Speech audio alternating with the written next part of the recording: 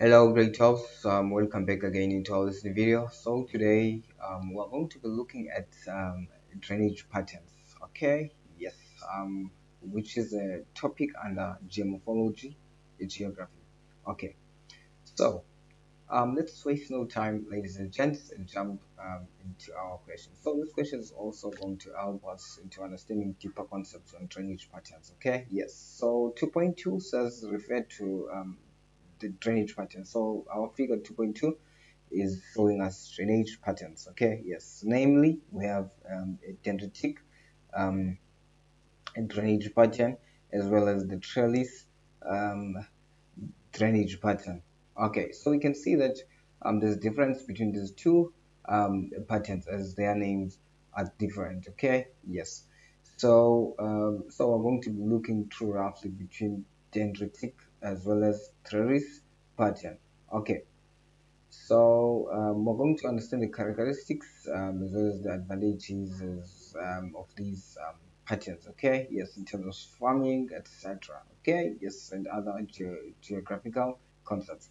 Okay, so let's okay. So we can also see that we have a key. A key, we have watershed, a highlying area, meaning that this is a drainage basin.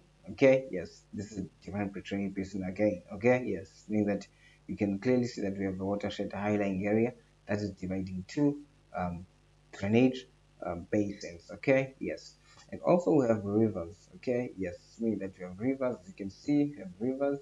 We have rivers. So this is the flow of a river. Hope you can see that. Okay, yes, as well as the direction of the flow of this river is downwards, moving downwards, moving downwards. But the flow of this river is moving downwards like there. Okay, yes, as you can see the arrow. Hope you can see that. Let's jump to our 2.2.1. So it says define the concept drainage pattern. So let's define the concept drainage pattern. So the term or the concept drainage pattern, this is the surface pattern that is formed by the river and its tributaries. Okay, yes, I repeat again, it's easy guys, straightforward. Okay, yes. Also the definitions might differ in terms of using of words, but it might um, nails or it might imply the very same um, idea. Okay, yes, but it's very clear. You can just say a drainage pattern is a surface pattern that is formed by a river and its tributaries. Okay, yes, as I said to you, this is a drainage pattern. So this drainage pattern is forming in a surface, meaning that this is a surface pattern. Okay, it is formed in the land.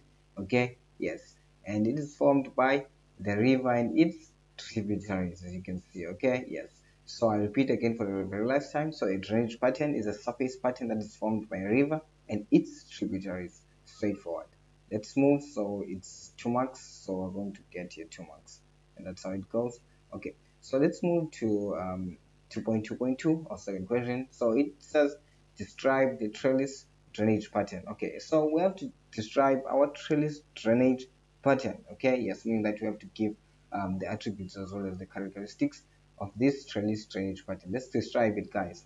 So you can clearly see that this is the mainstream, right? This is the mainstream on this drainage basin, and this is the mainstream on this drainage basin. Okay, yes, meaning that our mainstreams, this mainstream 1 and you have mainstream 2, our mainstreams are parallel. Okay, yes, that's the very first one. So how many marks?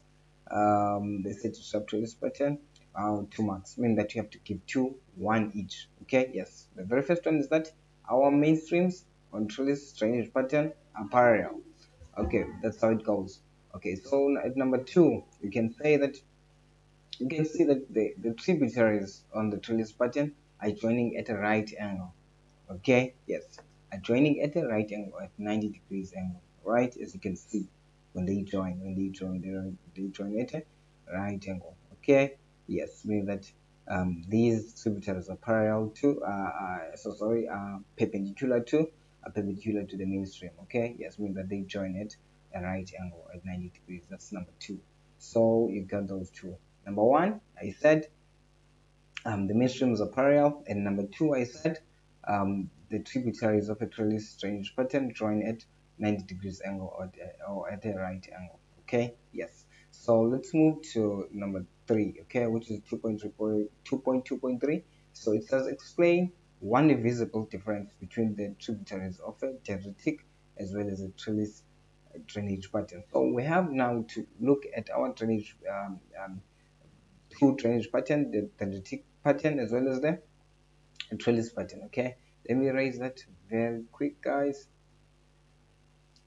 and state the visible difference between these two. Okay, yes. Okay, so you can see that the difference between the tributaries, okay, yes, of these two. Okay, yes, let's first look at the dendritic pattern, which is like a tree like formed. Okay, yes, you can clearly see that the tributaries are joining at an acute angle.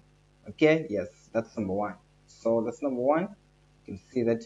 So we have to give 2. Okay, yes, so that's 1, which is equal to 2. So we left with 1. Let's look at trellis drainage pattern right now.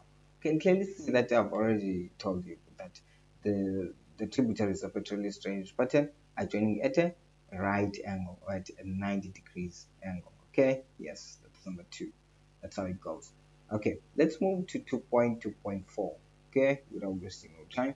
So suggest why a drainage pattern is more suitable for farming. Okay, right now,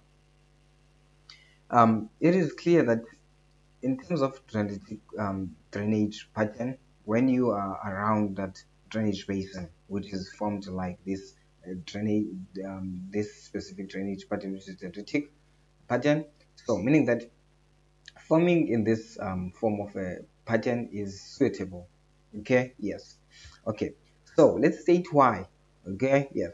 So you can clearly see that the tributaries of a drainage pattern are widely distributed. You can see widely distributed, widely. They're just like everywhere, and they're many, meaning that there's more accessible of water. Okay, yes. So there's more accessible of water just because of that. Okay, yes, they are widely distributed in this specific drainage pattern. That's number one. Well, how many that you are required to give? It's 2. Okay, but I'm just only going to give maybe 3. Okay, so we are going to choose which one is suitable for you to apply when answering your questions during exams. Okay, so that's number one. Okay, yes, they are widely distributed, meaning that there's more accessible of water. And number 2, you can clearly see that the land is kind of flat. Okay, yes.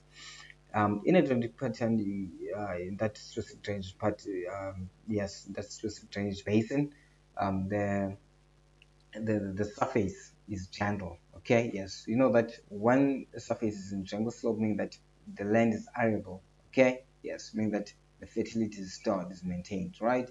Yes, so the fertile soil is there, etc. Okay, yes, meaning that it's suitable for farming because the slope is gentle around. Okay, yes, that's number 2. So we have your total marks there out of 4. Okay, yes, let me give you the last one, which is going to be extra.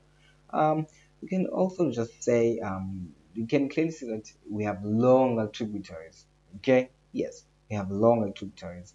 Um, when you even compare to the trellis pattern, you can see that we have shorter tributaries this side, but this side we have very long tributaries and many tributaries, as I mentioned on the very first um, point. Okay, yes, meaning that the longer the tributaries, the more availability of water for irrigation process. Okay, yes, as well as watering the plants, the crops, irrigation process.